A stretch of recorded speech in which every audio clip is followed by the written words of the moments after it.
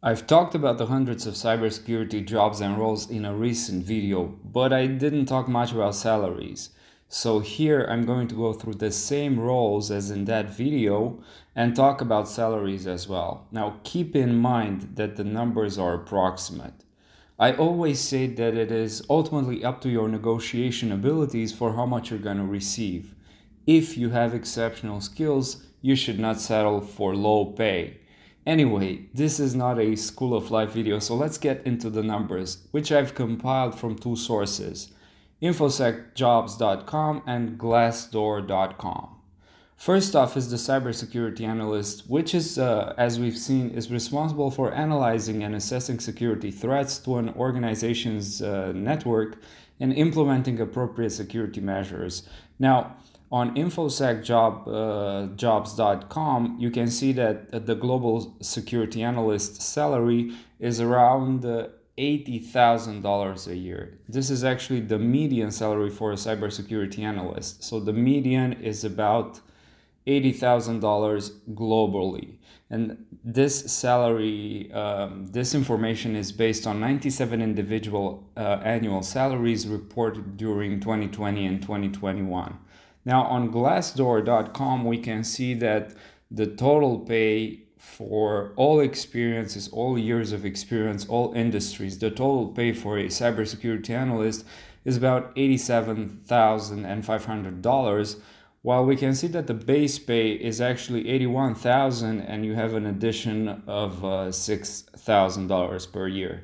We can see that the range is between 69,000 to 112,000. That's actually the most likely range.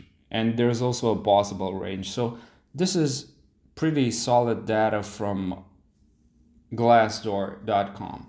Now, second, a penetration tester, as we've seen, is specialized in simulating cyber attacks to test an organization's security measures and identify vulnerabilities.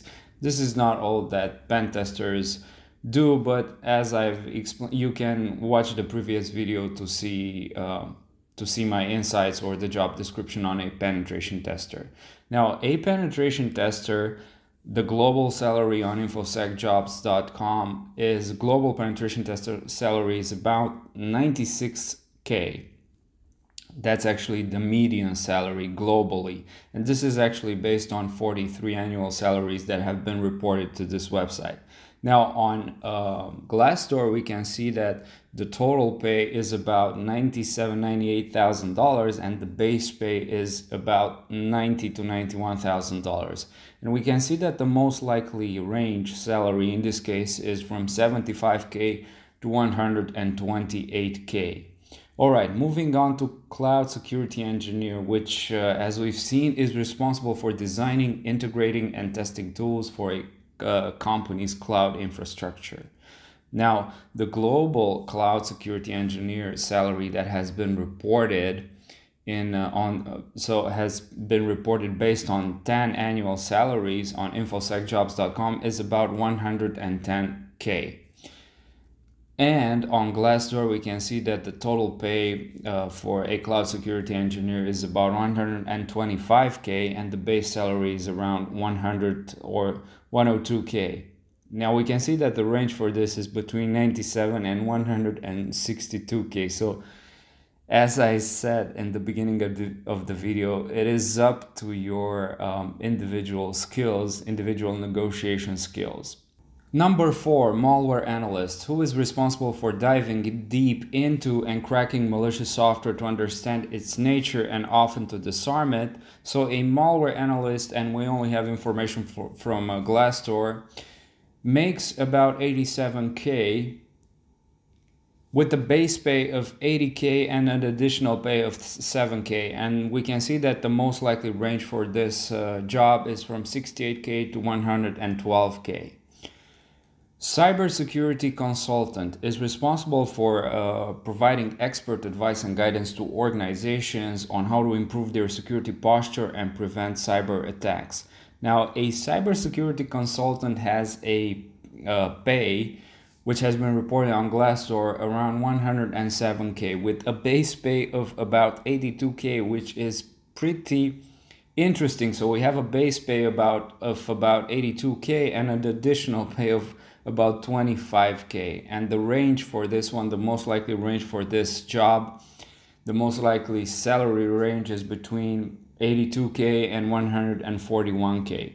Now, Cybersecurity Educator, this is responsible or teaches students and professionals about cybersecurity tactics, best practices and techniques to discover and also protect against threats, vulnerabilities, and cyber attacks.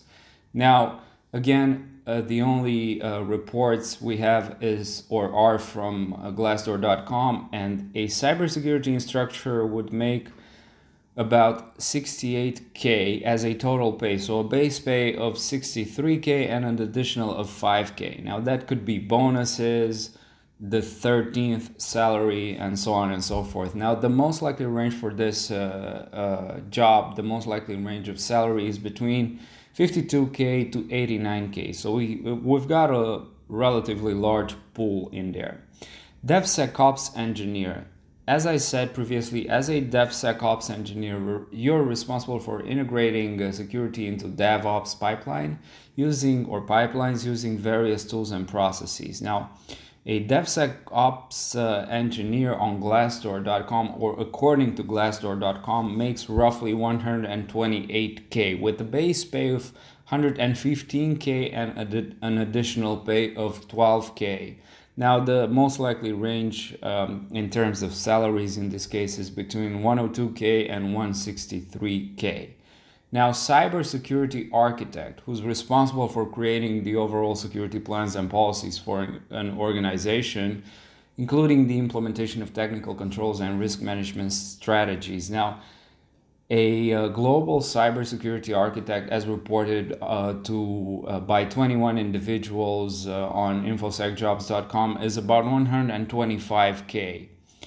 And according to Glassdoor.com, the report is quite different here. So we have a total pay of 161K with the base pay of 120K and additional pay in bonuses, additional salaries, and so on and so forth. Different types of compensations, extra compensations is 40K. So plus the most likely range of salaries for a cybersecurity architect in this case is between 125K to 211K. So very, very large pool depending on your negotiation skills, the roles, the position, the whether or not you have to go into the office. I think that there are a lot of variables to play in here. And of course, we can see here we have the all years of experience and all industries. Okay, now finally, the Chief Information Security Officer's salary is 140K. So this is based on 18 salaries that have been reported to the platform. And as for Glassdoor.com, a CISO, the total pay is actually 255K with a base pay of 165 and a compensation or additional pay of about 90K, which is a lot. So we have a most likely range here between 193K to 344K. So wow. You don't actually want to be just a penetration tester or, let's say, a bug bounty hunter who actually works for free. Now, again, this is not an extensive list with exact numbers, but an approximation. And if you're good at what you do, you should always aim higher in your demands. You should adopt the perspective of you hiring the company, asking them why they would be a good fit for you. It's a much better approach than taking whatever is offered to you. Remember, you can always have the upper hand.